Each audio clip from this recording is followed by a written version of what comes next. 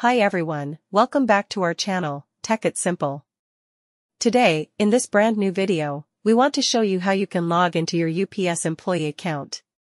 So without any further ado, let's get straight into the tutorial.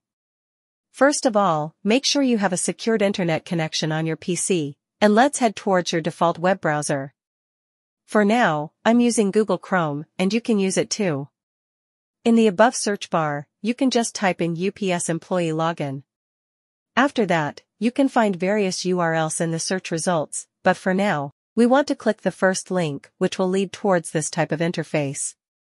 In the left-hand side, you can find your login button, which is highlighted in blue color.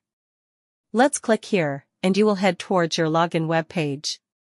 Enter your credentials. You can just type in your employee number and add @ups.com and click Next. You will be asked about your password. Remember the password and type it in so you can sign into your UPS employee account. That's it for today, guys. Thank you so much for watching. We will bring more of this type of content in upcoming days, so make sure to hit the like button.